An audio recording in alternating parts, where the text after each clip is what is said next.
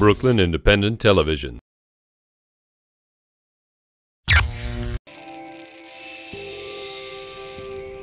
Electrokinetics, electro-spatial design, physical interaction design, and kinetic sculpture is mainly what I would describe myself as doing.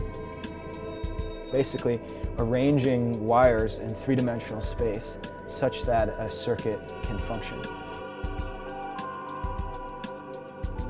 When I was first starting off, trying to figure out how I was going to make work that people would pay attention to, that was worth making, that I could hopefully get money to make and get people behind, I thought a lot about the psychology of perception. So thinking about what things can people not help but pay attention to. And the list that I came up with were things that look like people, things that are big, things that light up, and things that move. So I kind of took those four characteristics and tried to think, okay, how can I combine those things? I really enjoy combining electronic media with organic materials as well, trying to do so in a polished and elegant way. So this is, it's an array of white LEDs, and they're diffused by different silkworm cocoons. Each one of these structures was made by one little insect, and the fact that there's light radiating out of them is kind of like it's breathing this odd life back into them. When I was in college, I studied both fine arts and also economics, and I didn't really know what I wanted to do after school, but when it came time to figure out how I was going to live on my own, I ended up deciding to go work on Wall Street because I couldn't figure out how to make any money with art. My strategy at the time was to make money in Wall Street and do really well until I was in my 30s, and then quit and become an artist with the money I had saved. And I started to feel badly about my job, and I'm like, I have more energy now than I probably will ever have. So instead of trying to like save for my future life as an artist, I decided that I should just go for it. So I found out about a program at NYU called the Interactive Telecommunications Program, and what attracted me about that program was that I could learn more technical skills rather than the traditional art skills like sculpting and painting and drawing. I was worried that if I went to go and get an MFA in those disciplines, that if I didn't make it as an artist, I might have trouble making it in general. So I went back to school and I got really into electronic artwork, which has led me to where I am today. The Firefly piece was my graduate thesis, and it's kind of what launched me into becoming an artist. It's a wind-sensitive LED display. It sounds really complicated, but it was actually really simple. It's a grid of many, many LEDs that's connected on one side to power, but the other side is just attached to a little hanging wire. And when the wind blows, it pushes that little wire, which touches a contact, turning on the LED.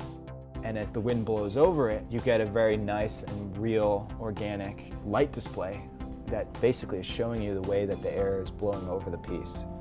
I got hired to do a few music festivals, so basically I built a larger, more portable version of my thesis, so I made it into 2x2 foot panels that I could take apart and ship around. And then from there I started getting known a little bit more and just basically running down commissions, trying to meet as many people as I could, and I've been doing that for the past like 2.5 years now. I've done a couple different public art installations since then, and right now I'm working on a series of permanent outdoor sculptures for a new park that's going to be in Bethesda, Maryland.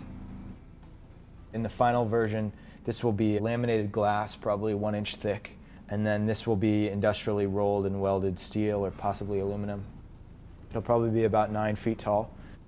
And I need to figure out how to make it weatherized and make it durable. So that's largely what I'm working on now, as well as going through final designs, talking with engineers about how to realize this artwork. When I don't have a job at a particular time, you know, it's really up to me to set my own hours and to get myself out of bed and to do the work. And I often end up working really long hours because one of the most challenging things about this is I never know whether I'm doing the right thing. Like usually, you know, if I have a job I'm getting paid, I know what I have to do. But in terms of developing my own career and trying to come up with strategy and figure out how to allocate my money to maybe hire somebody or to rent a space or something like that, I have to really be confident of what the decision is going to be.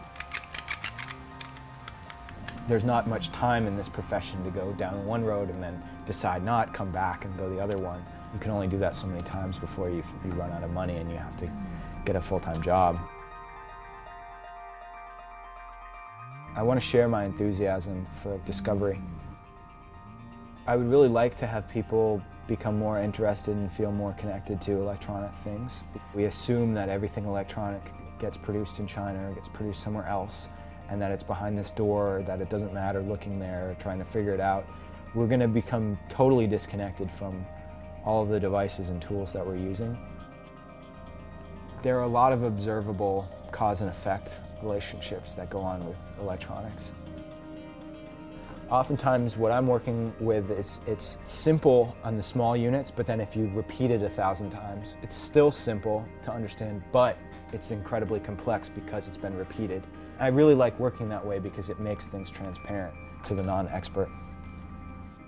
It's hard because cell phones and computers, they are like black boxes. I mean, trying to open one up and look at how it works and figure it out is very unattainable, but at least the knowledge that that stuff is based on these other simpler things. One of the scariest things in working with electronic media is that you never know what the next thing to come out will be. And hopefully, if your work is smart enough, it goes beyond the media itself and becomes relevant aside from the media. My hope is that within the next few years, I'll have a few artworks that I really stand by and that I feel are about the design and the idea more than just the media.